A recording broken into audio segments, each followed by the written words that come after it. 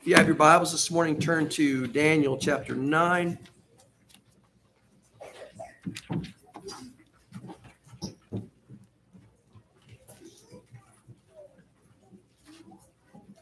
We want to highlight just some thoughts in Daniel chapter 9, and then we're really sort of heading somewhere towards the tail end of the message.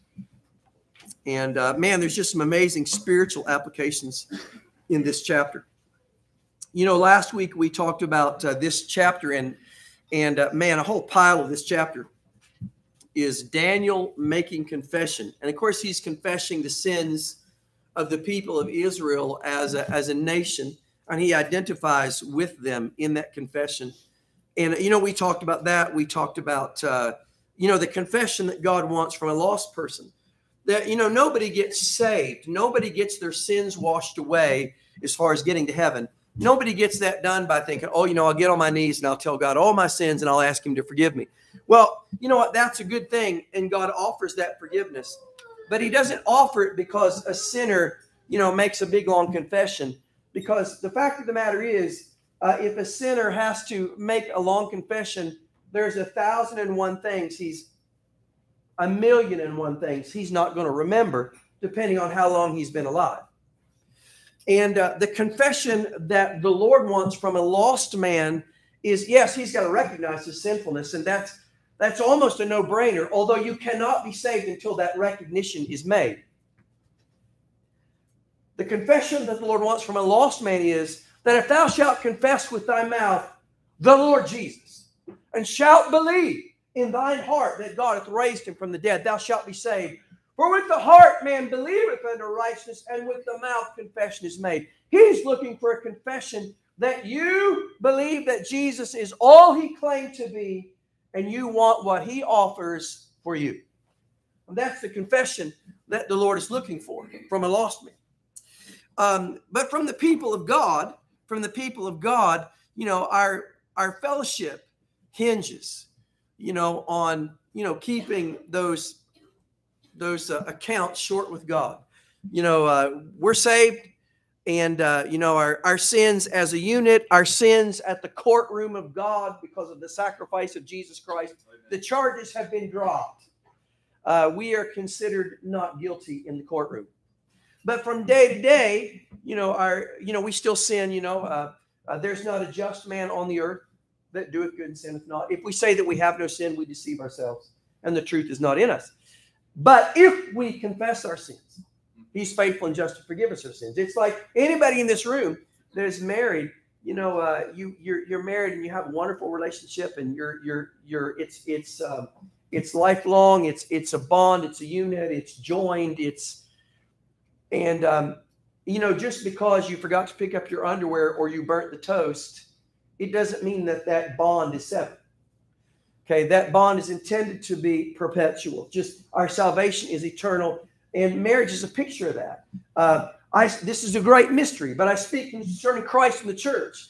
For this reason shall a man leave his father and mother and be cleaved unto his wife, and they shall be one flesh. He that is joined to the Lord is one spirit. You know, in marriage, it's the picture. The Bible says in Romans 7, at salvation, we are married to another, even to him that raised up from the dead. Marriage is the picture of salvation. And you know what? You burnt the toast. You know, you forgot to do this or that or the other. You know, or maybe you just got ornery and you really did some things on purpose. Does that change the union? It does not. But some confession would help. An honest apology would restore the fellowship. And so you see the likeness in our walk with God. So there's a couple interesting things that turn up in the midst of his confession. Look at Daniel 9 and look at verse 8. He makes a statement. Daniel 9, verse 8. Boy, the Bible is so politically incorrect. It's just unbelievable. And when you learn to accept that, it's actually just wonderful. It's just wonderful. But be that as it may, look at Daniel 9, verse 8. O Lord, Daniel says, to us belongeth confusion of face to our kings, to our princes, and to our fathers, because we have sinned against thee. To the Lord our God belong mercies and forgivenesses, though we have rebelled against him. You'll notice in verse 8, he says, Lord, to us belongeth. He's saying, Lord, this is what we are. You ready? This is our birthright. This is what you are entitled to. Oh, what a mess is our society. The most entitled bunch of weaklings that have ever lived. Selfish, spoiled, and they just think everything should be handed to them. And when Daniel gets close to God, Daniel says, Lord, I want you to know that I'm thinking like you're thinking, Lord. And he says, Lord, I know what I'm entitled to. I know what is mine. I know what is coming to us. And I know what I'm going to get if I get what's mine. I know what we possess within ourselves. I know where I live, Lord. To us belongeth confusion. Confusion. But boy, verse 9, he switches to a sweet note. And he says, but Lord, I know what belongs to you. To the Lord, verse 9, our God, belong mercies. Notice there's a plural. There's an S on that. Belong mercies and forgivenesses, plural. Mercies and forgivenesses of every type, of every shade, for inward sins, for outward sins, for refined, cultured sins, for horrible sins, for sins of every culture and every nation and every race, for religious sins, for jungle sins, for atheist sins, for educated sins. He said, God, he said, if we need forgiveness, he said, Lord, we know that belongs to you. And man, he loves to give it. He loves to give it. Verse 11, he says, yea, all Israel have transgressed. Look at it, even by departing, that they might not obey thy voice. Therefore, the curse is poured upon us, and the oath that is written, You know, the thought of sin is transgression. To transgress, trans, T-R-A-N-S, and we won't touch that one. T-R-A-N-S, and it means movement. It means movement. And the picture is this. Man, I saw it again, and we've often mentioned this. I was somewhere not long ago, and I was in a rural area, and I saw a sign on a farmer's fence. Said, no trespassing. Now, if I don't miss my guess, that same farmer probably had those signs at various locations, because that's what they'll do, you know, because they don't want hunters in. They don't want photographers in. They don't want anybody in there because it's their property, and God only knows, you know, I mean, what's in that property, and they put up no trespassing. Do you know what? It doesn't matter which fence you cross. If it's his property, you have trespassed. It doesn't matter which fence you cross. You know what God did in the 10 Commandments? He gave us 10 fences, and actually he gave a whole lot more. But he gave us 10 basic fences. It doesn't matter whether you trespass at the first one, thou shalt have no other gods before me, or you trespass at the second one, thou shalt not make any images or bow down, or you trespass at, thou shalt not take the name of the Lord thy God in vain, or whether you dishonor your mother and father, or whether you commit murder, or you bear false witness, or you covet. It doesn't matter which fence you cross. When you cross it, you have transgressed. And how do you know? Because it is written. Amen. It's not about how you feel. It's not about your situation. It's not about your upbringing. It's not about the hard time you had. It's not the church it has nothing to do. God says, I told you where the fences are. And Daniel says, Lord, we have crossed the fences. That's what sin is.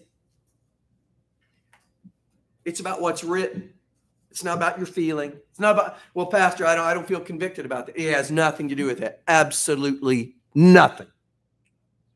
It has to do with what did he write? What is written? That's what makes people, that's what makes us all transgressors. Transgressors. Verse 12. And he hath confirmed his words, which he spake. And in that verse, Daniel says, you know, the Lord long before had promised that if we began to drift from him, you know, he would warn us and he would be patient. But if we would not return, God said, and always remember, everything God said will always come to pass. Always. He said, if you don't return, God says, you're going into captivity. God says, I'm going to raise up another group, a foreign group, and they will conquer you. Well, Daniel said, Lord, here we are. He said, Lord, here I am sitting in Babylon. And Lord, I'm the children of the captives. And he said, Lord, you certainly have confirmed what you said. But notice what Daniel begins to do.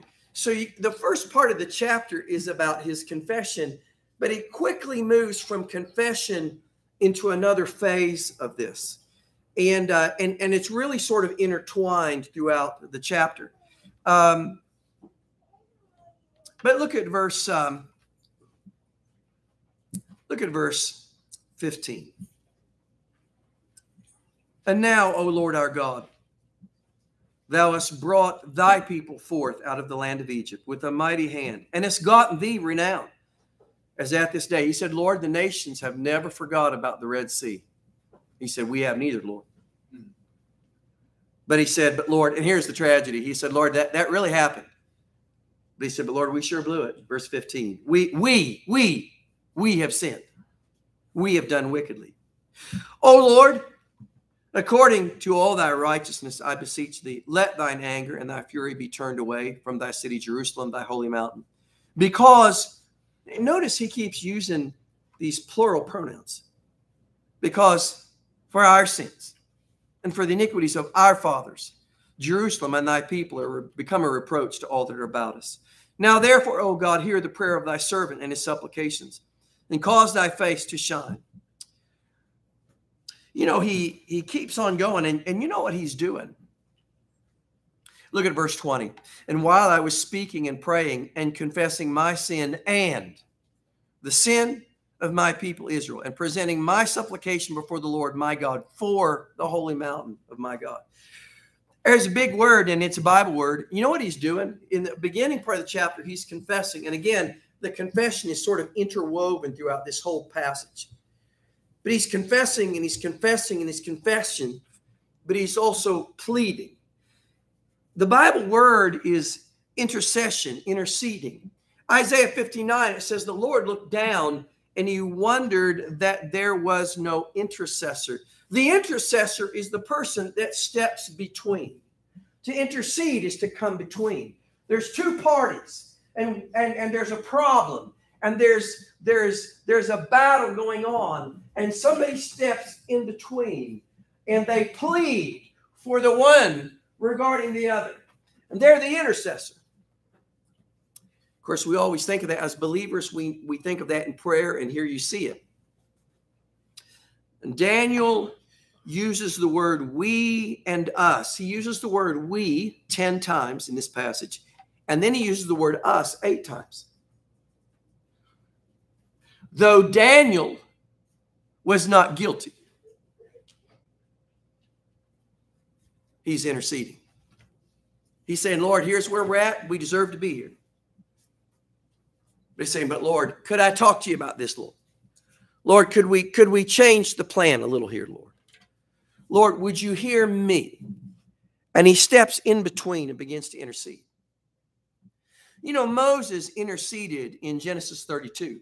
Genesis, you don't have to turn there, but Moses comes down off the mountain. You know, he's been on Mount Sinai, and he's gotten the 10 commandments on the 2 tables of stone written with the finger of God. But he's been up in that mountain 40 days. And what an amazing thing. I mean, the fire of God has been on that mountain for 40 days. Can you imagine backsliding with the fire of God still burning on the mountain in front of you? And yet they did.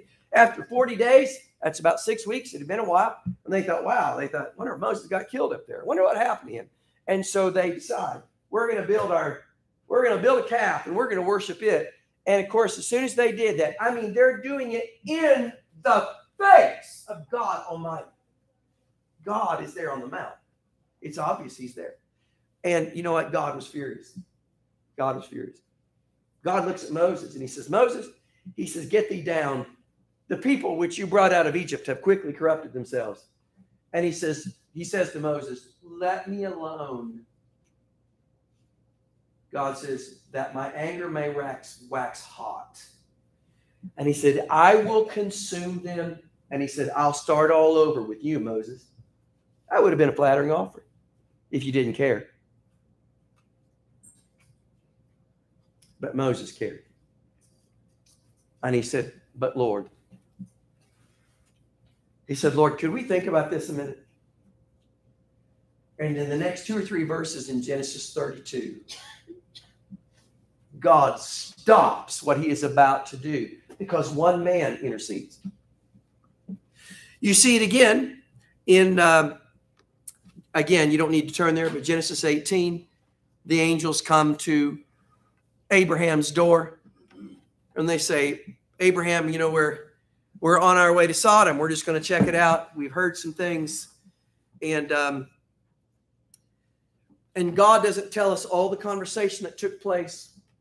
But in that chapter towards the end, God says, as if he's talking to himself, he says, shall I hide from Abraham that thing which I do?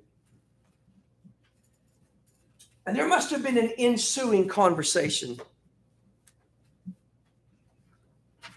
Abraham had his nephew Lot and Lot's family in Sodom. In a few verses down, Abraham begins to plead before the Lord in that famous passage where he says, Lord, what if there's 50 righteous people? Would you destroy it? Surely, Lord, you wouldn't do that. You got to read an amazing passage. He says, Lord, surely you wouldn't do that. And the Lord said, if I can find 50, I won't destroy it. And then he says, well, Lord, what if there's just 40? He says, Lord, you wouldn't destroy it just because there was 10 less, would you? And Abraham keeps going down, and finally he brings it down to 10 people. And you know, probably what Abraham was thinking, he's thinking Lot, his wife, his 3 sons, their wives, and some kids. He's thinking, I'm safe now. He said, Lord, you wouldn't destroy it for 10, would you? And the Lord said, if I find 10, I will not destroy it. You know what you got going on there? You got a man, and he has stepped in between. Look at verse 16. O Lord, according to all thy righteousness. Now watch. I beseech thee. Look at verse 17. Now, therefore, O our God, hear the prayer of thy servant. In verse 20, in verse 21, verse 22, verse 23, all of a sudden you see all these personal pronouns. All of a sudden Daniel switches from we, and it's I, and me, and me, and me.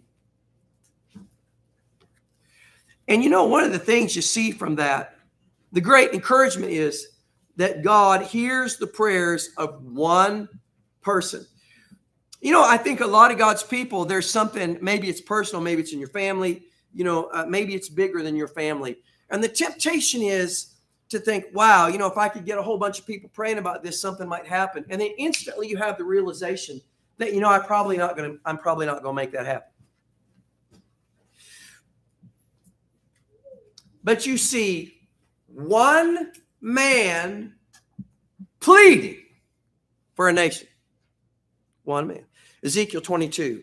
And I sought for a man that should stand in the gap before me, that I should not destroy the land. It's amazing what God will do for one person. You say, man, you might be blessed. You might have some Christian friends that, man, they'll jump right in with you. And man, we ought to do that for each other. But you know, there's some things and there's some burdens. Maybe they're too personal to talk about, or there's some things that nobody will care like you.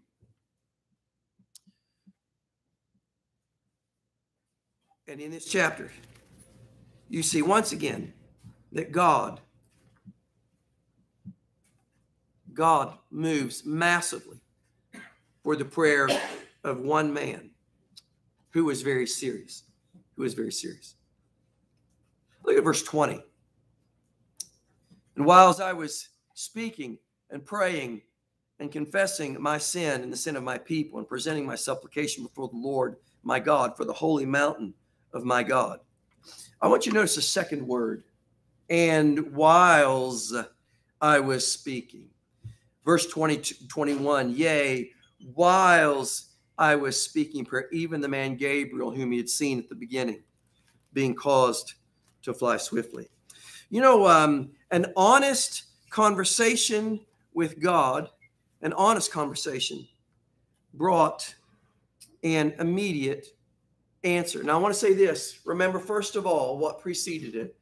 First of all, confession preceded it.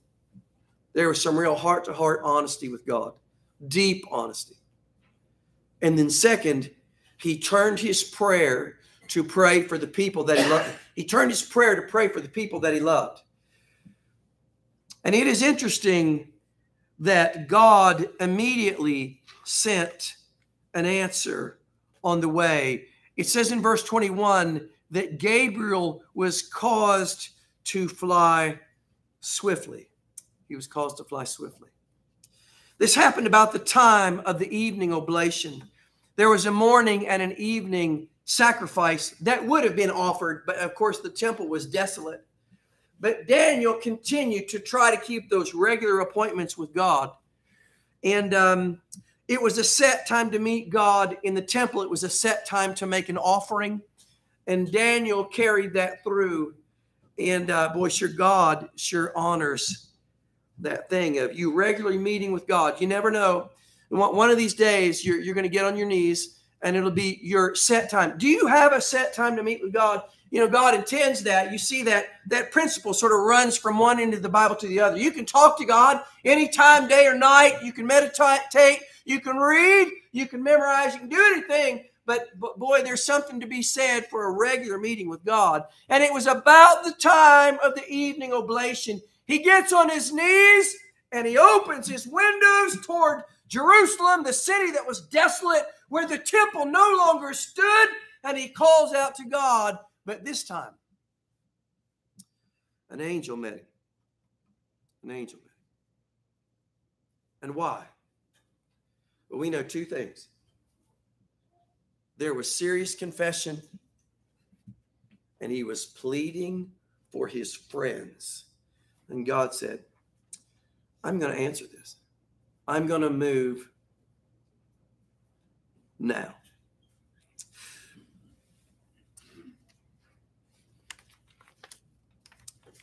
One of the things that you see in this passage is he gave Daniel more than he asked for. He sent Gabriel. Daniel didn't ask for that. He gave Daniel a personal word. Daniel wasn't praying for that. Look at his prayer request. Again, it's verse 16 and 17. This is his request. O Lord, according to all thy righteousness, I beseech thee. Let thine anger and thy fury be turned away from thy city, Jerusalem, thy holy mountain. Because for our sins and for the iniquities of our fathers, Jerusalem and thy people are become a reproach to all that are about us. Now, therefore, O our God, hear the prayer of thy servant and his supplications, and cause thy face to shine upon thy sanctuary that is desolate. For the Lord's sake, O my God, incline thine ear and hear, open thine eyes and behold our desolations and the city which is called by thy name. He's talking about the sanctuary. That's the church house. You know, God said to Moses, let them make me a sanctuary, and there I will meet with thee. It was a place where they would meet with the Lord. It was a place of worship. It was a place of trumpets and singers. It was a place of assurance. It was the center of their world. It was what made them who they were. It was the place of the worship of the true God and of his book. And God was their father. A lot of similarities. You know what they used to call the auditoriums in churches? They used to call it the sanctuary. And we know there's nothing holy about a building, but there is something to be said for the place that we meet with God. And Daniel was burdened, and his prayer was for the sanctuary. He was deeply concerned about the sanctuary. Boy, it'd be wonderful if more God's people were deeply concerned about the sanctuary. He was. And he was deeply concerned about his city. That city, to them, it represented home. It represented peace. It represented prosperity. It represented the way it used to be. It was the place of the homecoming. When I was a kid growing up, we attended some country churches. And one of the things they did in those country churches, it was a big tradition. Every summer, you'd have homecoming Sunday.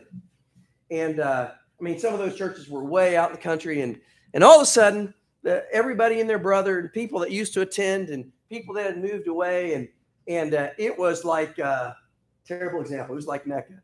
And everybody would come back for that Sunday. And man, they'd have dinner on the grounds, and they'd have, just like you guys bring wonderful food. They'd have food, and they'd have kids playing out in the churchyard, and it was usually hot and miserable. And you see people sweat, and people's with fans, and man, they'd have the morning service in the building, and the afternoon service would be outside, and they'd bring in a guest. And it was a wonderful day. It was reunion.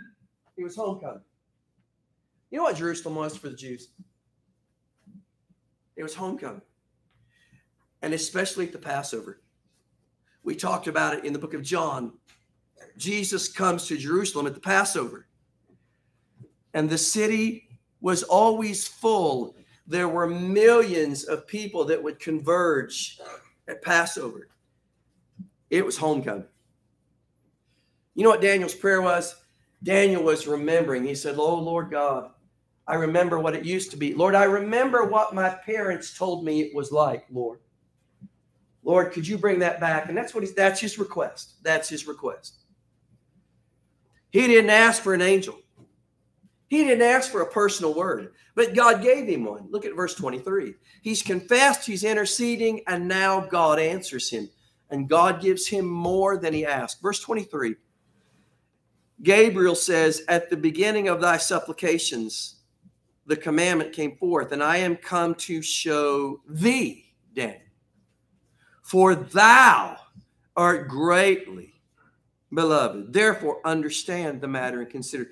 He says, Daniel, he said, "I just want you to know on heaven's side," he said, "we think highly of you."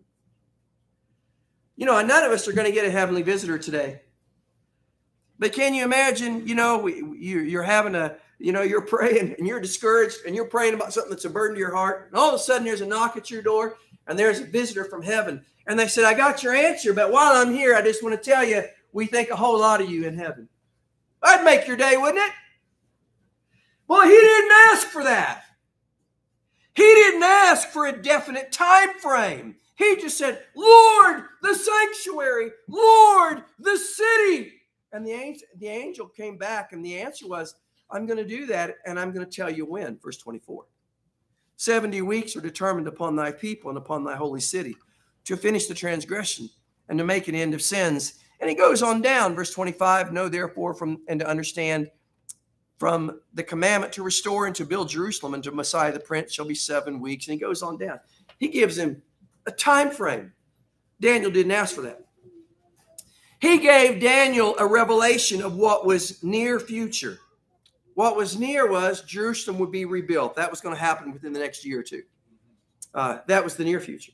But he gave him a revelation about the distant future. Look at verse 27. Look at the last half of the verse there. You'll see this phrase, "even until the consummation."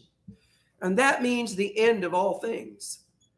All of a sudden, Daniel's getting a revelation about what's close and about what's far away. And then the angel gives him insight into God's purpose on several fronts. He didn't ask for that. Look at it. Verse 24. 70 weeks are determined upon thy people and upon the holy city. Watch. to finish transgression, and to make an end of sins, and to make reconciliation for iniquity, and to bring in everlasting righteousness, and to seal up the vision and prophecy, and to anoint the most holy. I mean, he just unloaded a mouthful on Daniel. He gave him insight into God's purpose. He gave him word about the Lord Jesus Christ, verse 25. Know therefore and understand from the going forth of the commandment to restore, to build Jerusalem unto Messiah the Prince shall be 7 weeks. Look at verse 26. And after 62 weeks shall Messiah be cut off, but not for himself. He gives him word about the Lord Jesus Christ long before anybody knew Jesus' name. You know, they didn't know Jesus' name. Well, they knew he would be called Emmanuel, and of course Isaiah gave him a bunch of titles. But not until the angel visited the shepherds and Mary, his name shall be called Jesus. That name was never given. They knew that their deliverer was coming. They knew that it was prophesied. But Gabriel gives him word about the Lord Jesus Christ, about his first coming, about when it would be, and that he would be cut off, that he would die, and that it would not be for himself. In other words, not for any crime that he would do. You know, Pilate said, I find no fault in him. Caiaphas said, it is expedient for us that one man should die for the people. He says, Daniel, he said, you know, the Messiah is coming and he's the prince. He's going to rule, just like you've heard, Daniel. This isn't what Daniel asked for. And then as you read on down, he tells him about the street. He tells him about the wall. He tells him about an evil prince. He tells him about a war that's coming. And he tells him about a glorious end. You know, God gave Daniel more than he asked for. And what I want to finish up with this morning is I want you to consider with me that that is God's way. When God finds people that mean business with him and that they will confess. You know, a lot of God's people, the reason that there's no real heartfelt, really, there's so much of what the Bible describes as the experience of a Christian that they read and they know, but it is not their experience. Are they saved? Yes, they are. But there's something desperately wrong, and they just write it off. They say, well, you know, that's not my personality, and you know, and whatever they blame it on. But there's a reason why they don't experience many things, and it all starts with they won't acknowledge what's theirs. Lord, to us belongeth confusion. They think they're all that in a bag of chips. They think they're pretty good dudes. They're not near as bad as, you know, Carnal Sally across the church there. They're not near as bad as self-indulgent, you know, Bob over there. That was the only name came to head, sorry. No, they're not near as bad as him. You know what they don't do? No confession. You know, when Daniel made a serious confession and then he began to plead for his friends, things started happening immediately.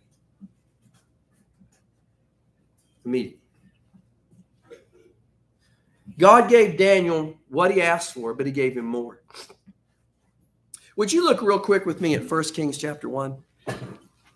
This is God's way. God gives more than we ask for. God gives more.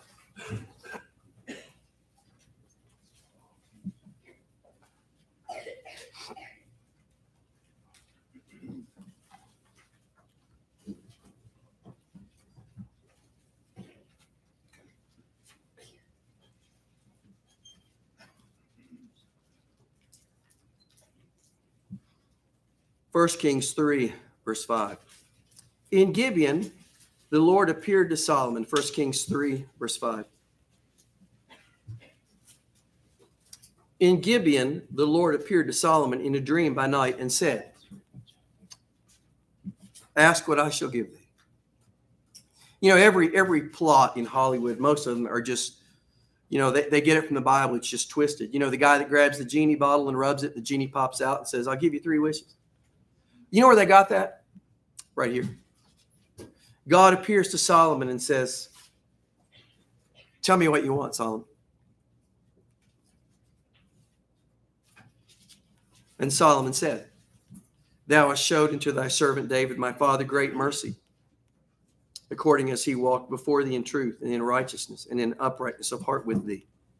And thou hast kept for him this great kindness, that thou hast given him a son to sit on his throne as at this day. And now, O Lord my God, thou hast made thy servant king instead of David my father, and I am but a little child. I know not how to go out or to come in.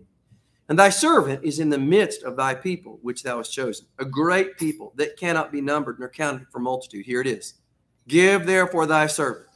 Lord, this is what I want.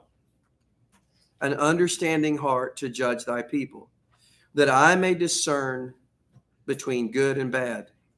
For who is able to judge this thy so great a people? Now watch.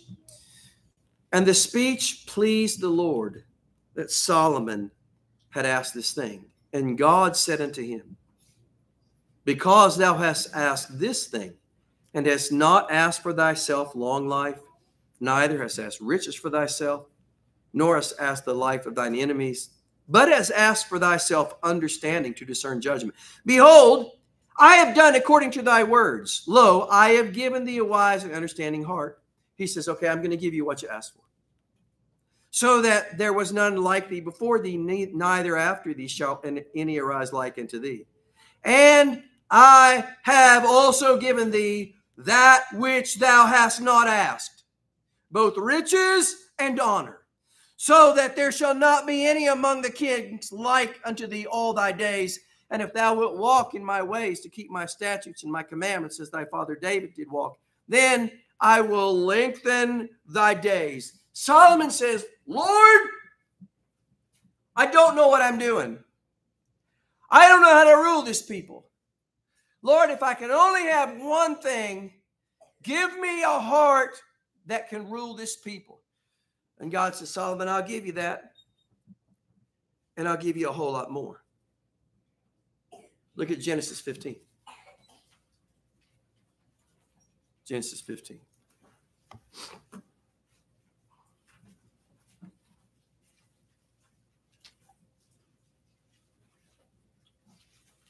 Get Genesis 15 in one hand and get Romans chapter 4 in the other, if you would. Get Genesis 15 in one hand and Romans chapter 4 in the other.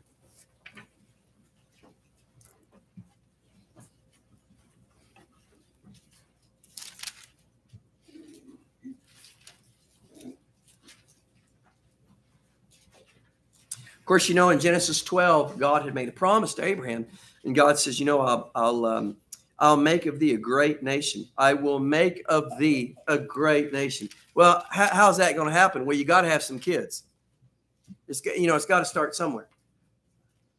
Well, you get to Genesis 15, and it's not happening. So in Genesis 15, verse 1, it says, after these things, the word of the Lord came unto Abram in a vision, saying, fear not, Abram, I am thy shield and thy exceeding great reward. And Abram said, Lord God, what wilt thou give me, seeing I go childless? Verse 3, and Abram said, behold, to me hast thou given no seed. He said, Lord, you said a great nation would come from me. But he said, but Lord, I have no child, and it's getting dimmer by the day. Now, you know the story. You know that God waited till Abram was 90 years old and 9, and then he spoke to him. Many more years passed from Genesis 15. And God describes this. And, you know, if God didn't tell us something, we would just say, well, you know, it was still one of those longevity things. And even though he was 100 years old, he was still able to have kids. Well, that's not how God describes it. Look at Romans 4. Look at Romans 4, verse 19. God describes this time in Abraham's life. Now remember, what did Abraham ask in Genesis 15? He said, Lord, what wilt thou give me, seeing I go childless? He said, Lord, I really would like to have a child here, Lord. That was his request. Look at Romans 4 and look at verse 19. And being not weak in faith, he considered not his own body now dead, when he was 100 years old, neither yet the deadness of Sarah's womb. Go to Genesis 25. So you guys know the story. An angel pays Abraham a visit and said, this time next year, he said, Sarah's going to have a child. And you guys know the story. Sarah laughed, being full of faith. She laughed because she didn't think it could happen. And the angel rebukes her. And lo and behold, the next year, Isaac is born. And remember his request.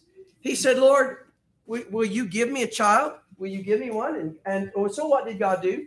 God granted his request. But look at Genesis 25.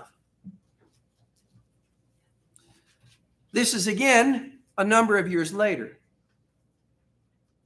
So when he had Isaac, it says his body was now dead. Genesis 25. Then again, Abraham took a wife, and her name was Keturah. And she bare him Zimran, and Jokshan, and Medan, and Midian, and Ishbak, and Shua. That's pretty good for a dead man. You know what God did? God said, Abraham, if you don't mind, I'll give you more than you asked for. Open your Bible and look. You'll see it all over the place. Hannah says, Lord, I want a child. And the Lord says, I'll give you your request. And then he gave her 5 more.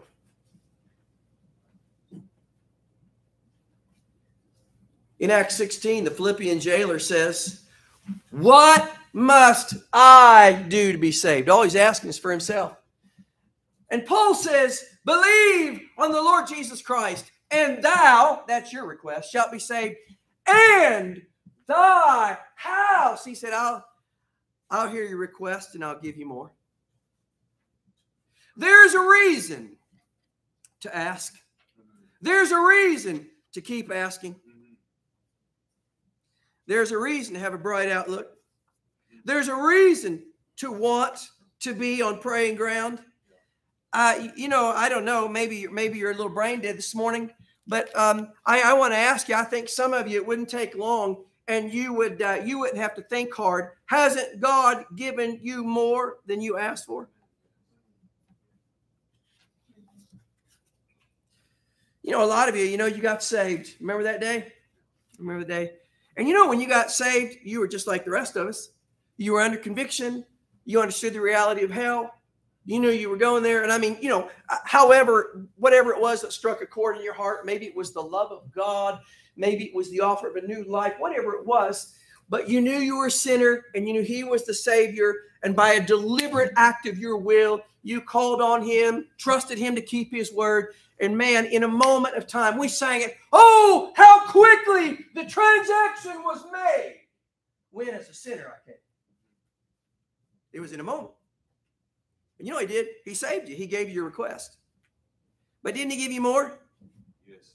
He gave you peace. Amen. He gave you a new song. Mm-hmm. He gave you joy. He gave you a reason to live. Some of you, he got off the hook as far as the law. He gave you relief from a bitter past. Some of you, he gave you your health back. Some of you, he gave you your brain back. He gave you your marriage back. He gave you normal kids. I got a friend of mine. He said, man, before I was saved, I did tons of dope. And he said, every time we had a baby, he said, I got saved. And me and my wife started having babies. He said, every time I had a baby, he said, the doc would bring us the baby. He said, the first thing I did? He said, I was counting fingers and toes. You know what? God gave you more than you asked for. Mm-hmm. Yeah. There's a guy I know a number of years ago, and he lived through the hippie age of the 60s and 70s and the biker gangs and all that. And I mean, all that stuff still exists, but it was a big thing then. And he said he got saved, and he started going around to all his old party buddies because he wanted to tell them about the Lord. He wanted to tell them about the change. He said, you know, when I got saved, he said, you know, I had a big greasy ponytail. He said, I was coming to church and the preacher was preaching my hide off. And he said, one day, he said, I felt like the preacher. He said, I was on the second or third row with my family. And he said, I was the black sheep. And he said, I felt like the preacher was zoning right in on me. He said, I think he was. And he said, but God rang my bell that day. And he said, I got saved. And he said, when I got saved, he said, I was transformed. And he said, that work that only God can do began. But he said, you know what God did? He did what he does for so many. He said, he put a burden on my heart to go tell all my friends that were in the same hellhole that I got saved out of. And he said, I started going to see him. He said, I'll never forget going to see one of them. He said, I knocked on his door and he hollered for me to come in. And he said, there was my old buddy. And he said, you know, we were in our 30s. He said, there was my buddy. And he said, he was covered with strange sores. And he was obviously dying. And he said, it was that party life, man. He said, we did needles. We did it all. And he said, he was dying. And he said, I tried to witness to my buddy. And my buddy really, you know, he didn't really feel like there was much hope for him. And he told me weeping, the guy that had sores and was dying, he said he was weeping. He told me, he said, Jim, he said, you made the right choice. He said, you did good. He said, I'm happy for you. And Jim said, I left that room that day, and he said, my heart was sad because he said, I felt like this is the last time I'll see you. He said, but you know, time lapsed. A few years went by, and lo and behold, one day I came across my buddy again. And now he was healthy. And now he was saved. And he said, my buddy told me a story. He said, not long after I'd been there, he called on the name of the Lord. And he said, Jesus saved him. And he said, you know what the Lord did? He said, he gave me eternal life, and he gave me more. He gave him his health back. Man, hadn't the Lord given you more than you asked for? I don't know where you're at today. And the Bible's true, no matter, you know, you might be struggling with what I'm saying. But I'm just telling you, it's very clear about our Lord. This is who he is. If you'll come to him and mean business, he'll answer your prayer and he'll give you more than you asked for. Because he just wants you to know he's got it all and he can do it and he's able and he loves you and he's the giver. For God so loved the world that he gave his only begotten son. He that freely gave his own son, how shall he not much more with him give us all things? He'll give you more than you ask for. Rosalind Goforth was a missionary in China. And she wrote a book called How I Know God Answers Prayer. And she said, we were over there in China for years. And she said, we were coming home for a furlough, my husband and I. And she said, before we left, she said, I knew when we got there, we weren't able to travel together. And of course, they were traveling by ship. She said, you know, he had to linger behind and do some things. So I was going to come back. They were from Canada. She said, I'm going to come back to Canada. She said, I knew I'd be without my husband for a while. And she said, on top of that, he would be doing a lot of traveling. And she said, I had 6 children, ours, she said. And she said, my husband looked at me, and they had lost 2 or 3 children on the mission field. And several of their children had survived very terrible, life-threatening diseases. You know, we're talking about the early 1900s here. And she said, our children's health and their life was always it was always hanging in front of us because we'd already lost 3. She said, my husband looked at me before I left for Canada, and he said, sweetheart, give the children all the apples they want. Do not limit the children's apples. She said, the problem with that was, she said, I got back to Canada and she found out that was not very easy to do. She said apples at that point in time were very expensive. And she said, I had 6 kids, and they were growing kids, and their appetites were off the chart. She said, however, I did the best I could. And she said, I bought a few small baskets. She said, we were always praying and asking God for everything, because she said, we didn't have a set income. We didn't have a stable income. And she said, literally, we lived out of the hand of God. So guess what she asked for? She'd asked for apples. She said, I bought a few baskets. And she said, after that, she said, for some reason, I didn't have to buy anymore. She said, apples started coming, first in baskets and then in barrels. She said they started coming from sources, friends, far distance away that were paying express postage. And she said, we hadn't asked. We didn't send out a letter. She said they were shipping apples to our door. She said on one occasion, this particular barrel came and the apples were super green and super hard. And they were such a problem to eat that the kids were complaining. And she said they begged her to go to the store and buy this certain type of apple, which was very expensive, but it was very sweet. And she said, I went to the store because I love my kids. And she said, I bought this tiny little basket. And she said, I had bought that tiny little basket, and the next thing I knew, a barrel came with those same apples from a distant friend. Hey, can I tell you, he'll give you more than you ask for. Did you know there's a reason to be on praying ground? Did you know that prayer is a joy and God intended it to be? He's the great giver. Amen. Ask and you shall receive. Darlene Rose, that great missionary in New Guinea, for 4 years during the war was a prisoner of war in New Guinea. And she said at one point, she said, I was in a cell. She said, I was on the death row, the corridor that was death row. She said, anybody that was on that corridor, she said, and especially if you were at the end of the hall, she said, I was in the last cell. She said, that meant you were marked for death. And she said, I had dysentery. And she said, I was dying. She said, unless God intervened. She was very thin to begin with.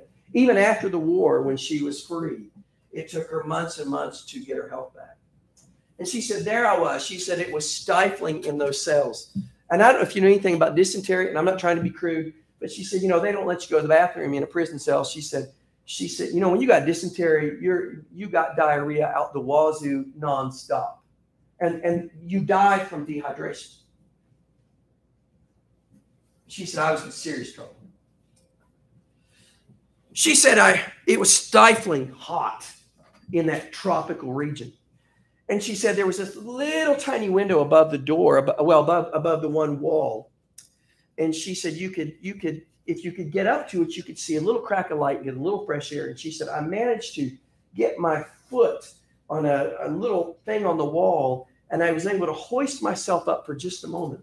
She said, when I looked out the window, she said, what I saw, she said, I saw people walk in the courtyard. The less serious prisoners were allowed to walk in the courtyard and get exercise. And she said, I saw this one dude, and he would mosey over to the fence. And she said, there was a lot of vines over the fence. And she said, I saw somebody hand him some bananas through the fence. She said, I was so hungry. She said, they give us this little bowl of rice every day. And she said, that was it, one little tiny bowl. And she said, you know, when you're first in the prison cell, she said, you pull out the rocks and the worms. But she said, when you're starved to death, she said, you don't pull out the worms anymore. And she said, I fell on my knees. And she said, oh, dear God. She's there because she's a missionary. She hadn't committed a crime. She said, oh, dear God. Could you just get me one banana? Lord, just one. That's all I ask. She said all of a sudden she heard footsteps coming down the hall. And she said that was usually a bad sign. She said her door bust open, and the Japanese camp commander stood there. And she said, that was good. She said, actually that she had found great favor with the Japanese camp commander. But she said, in my excitement to see the Japanese camp commander, she said, after 4 years in the prison camp, I'd learned Japanese. She said, I jumped up and clapped. And she said, I said in Japanese, she said, Mr. Hamaji, it's just like seeing an old friend. And she said, Mr. Hamaji stood there in silence and tears came down his eyes. And he went out and shut the door. And she heard him say something to the guard. She said, then she realized she had made a terrible mistake. She said, any time those officials came to the door, you had to bow or you would be severely beaten. She said, in my excitement, I'd forgotten to bow. And she said, oh, Lord. She said, Lord, couldn't you have reminded me to bow? And then she heard footsteps again. She thought, here it comes. She said, they're going to beat me half to death. And the door swung open. And they started laying him on the floor. She said, I counted them. 99 bananas.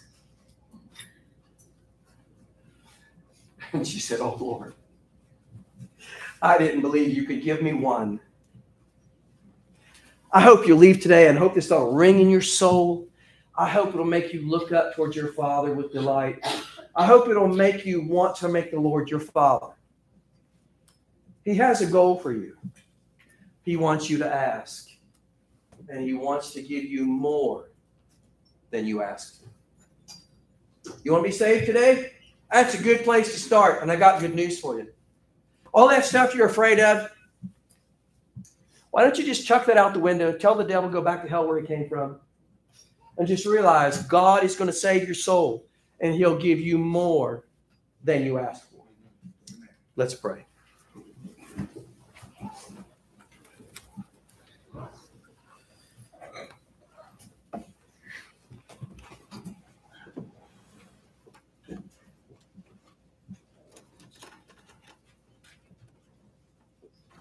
Lord, help your people now. Lord, our delight to you, our approach to you, you intended to be a delight. But Lord, somehow we've got that all backwards. And Lord, we see you as the great stingy being. And Lord, we forget that though to us belongs confusion of face, to thee belong mercies and forgivenesses. And God, every person that's ever approached you sincerely and made their confession and prayed for their friends, God, how you have rewarded them. Lord, they asked for a basket and you gave them a barrel. God, they asked for eternal life and you gave them much more. Now, Lord, help us this morning. And Lord, draw people to yourself, we pray. Lord, I pray the people in this room, I pray they'd call out to you. In Jesus' name. With your heads bowed, the piano's going to play. If God spoke to you this morning, whatever he said to you, why don't you talk to him this morning? Hey, why don't you got something you want to ask him? You mean business? He's going to answer you.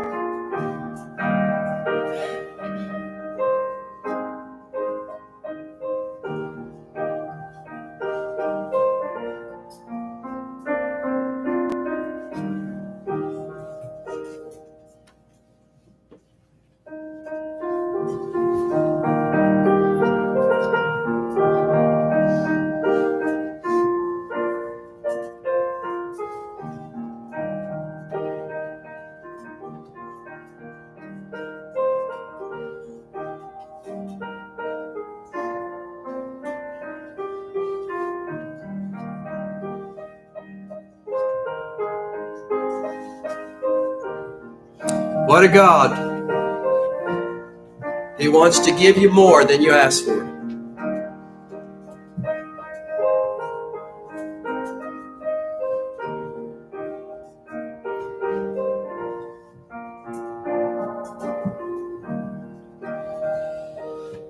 Lord, thank you for how wonderful, Lord, that you are and how good you have been. Oh, Lord God, let us live in the shadow, Lord, or in the brightness of your goodness, Lord. Help us, Lord, in this dark world, Lord, to rejoice in your goodness, Lord. And God, help us. Thank you, Lord. In Jesus' name, amen. You're dismissed.